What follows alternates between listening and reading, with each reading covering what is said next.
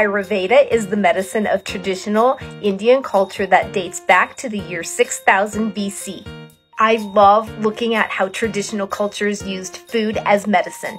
So much ancient wisdom. The concept of proper food combining looks at the fact that certain foods digest really quickly in the gut, things like fruit and grains, while other things digest really slowly in the gut, things like fish, meat, and chicken.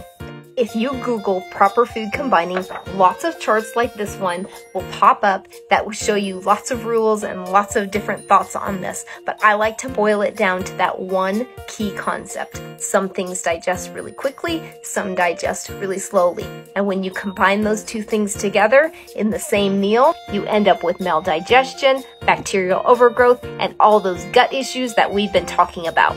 You don't have to follow this concept for every meal, but if you think about the meals that Americans eat, almost always breakfast, lunch, and dinner, we make these poor food combinations. Hamburger on a bun, spaghetti with meat sauce, pasta with chicken, fish and rice, chicken and rice, sandwiches with meat, bread with your meal, and fruit with a meal. Being more mindful about these food combinations can improve your digestion and your overall health and wellness significantly.